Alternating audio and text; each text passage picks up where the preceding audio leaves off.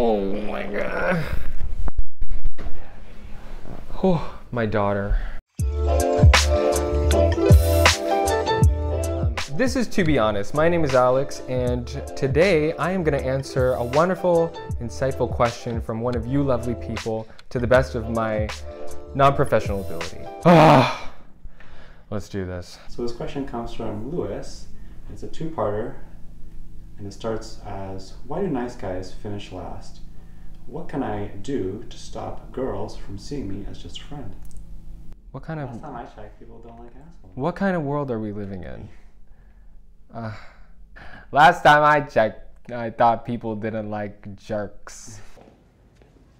It's 10:33.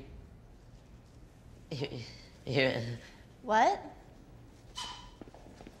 What really is last?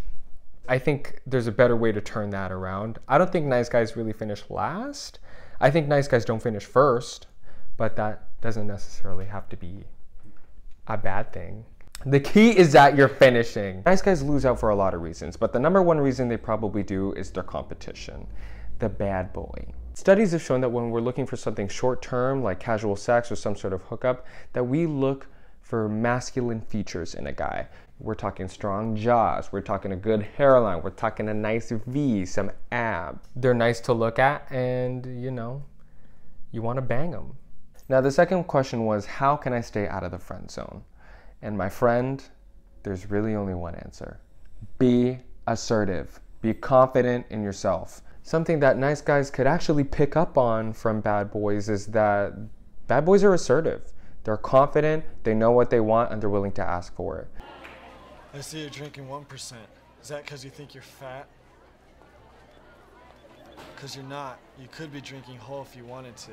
Nice guys have a tendency to use nonverbal cues to try to tell people that they like them. And unfortunately, people can't read your mind, sweetie.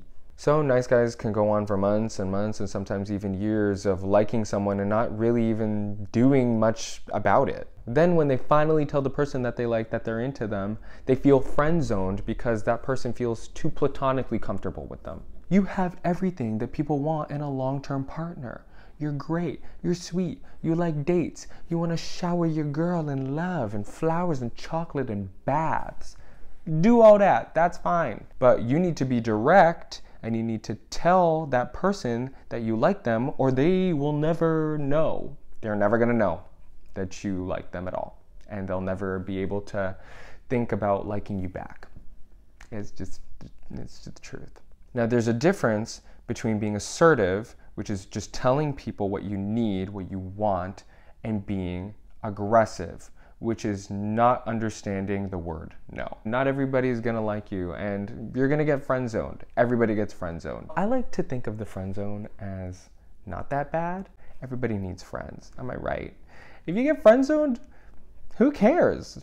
Listen, that person just doesn't like you that way. They don't feel the same things that you do about them. Be their friend, that's cool.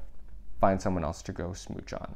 That's all the time we have for today. I hope you found this insightful. If you have a question for me to answer and discuss, you can always tell us in the comment section down below, or you can use the link in the description box to ask us anonymously. So thank you for watching, and please subscribe to Psych2Go for more.